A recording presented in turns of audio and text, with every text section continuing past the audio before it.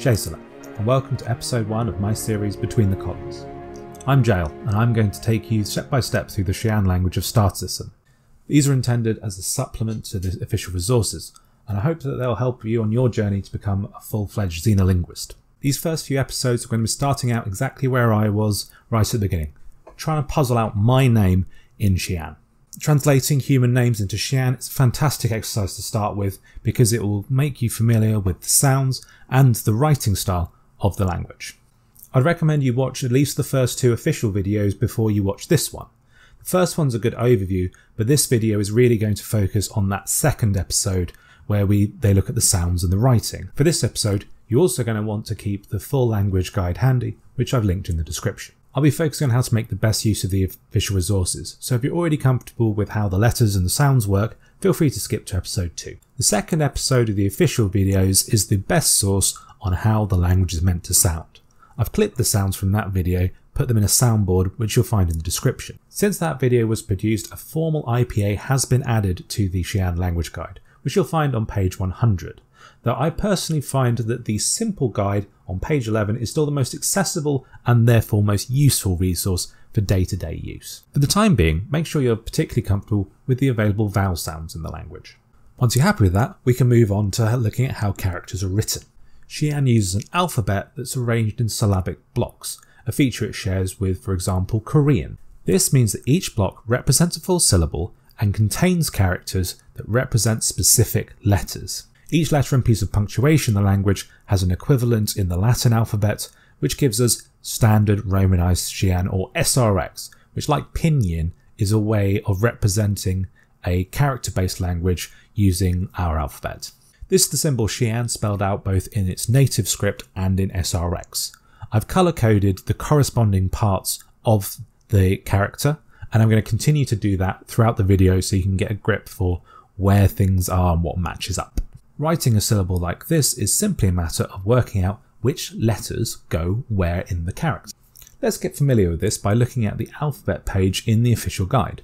This might seem intimidating at first, but eventually you're going to start recognizing the patterns that are within even the letters that really make this quite simple to learn. For now, we're just going to try and get to grips with the broad categories of letters that you'll encounter. We're going to ignore this entire bottom section at the moment, which contains numerals, punctuation, and the pitch markings.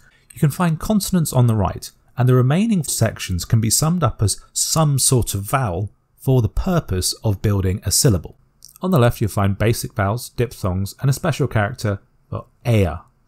It's only slightly different from diphthongs, and it's put in, I think, to make it seem like a little bit of a quirk that makes it seem like a little bit of a less constructed language. Bit of fun.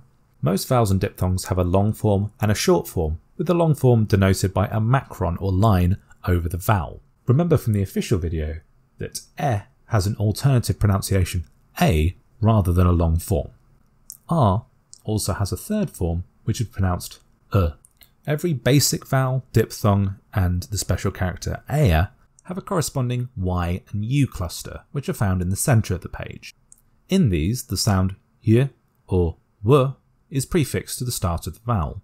Remember, if you see a U followed by it, the other vowels and syllable is usually a w sound, for example in wantul. These complex clusters still behave like vowels in their own right, and to reiterate for the rest of the video, when I say vowel, I'm referring to anything from any of these sections.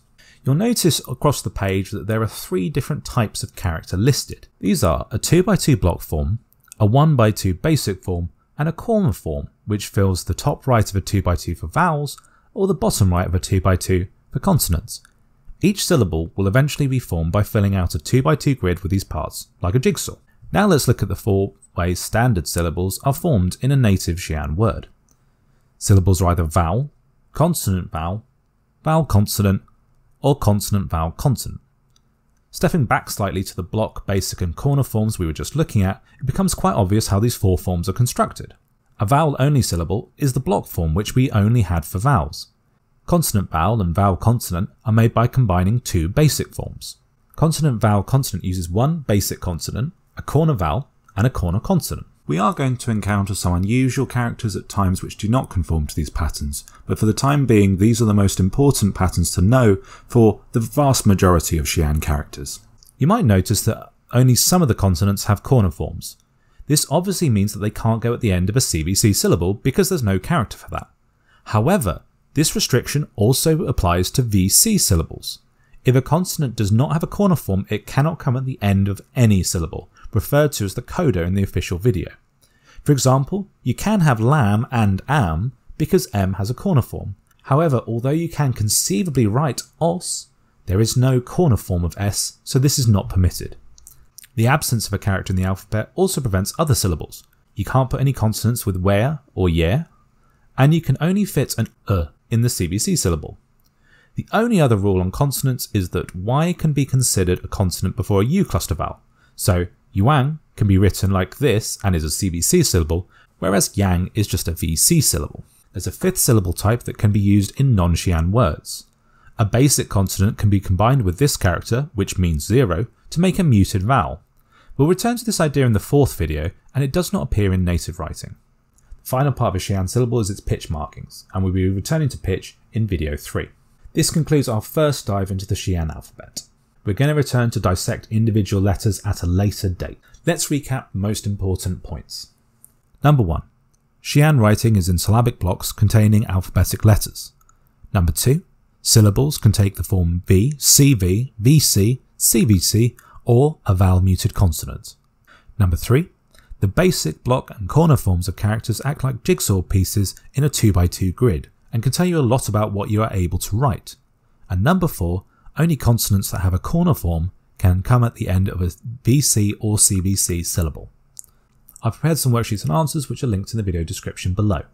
If you've enjoyed this episode, please leave a like and subscribe for future content.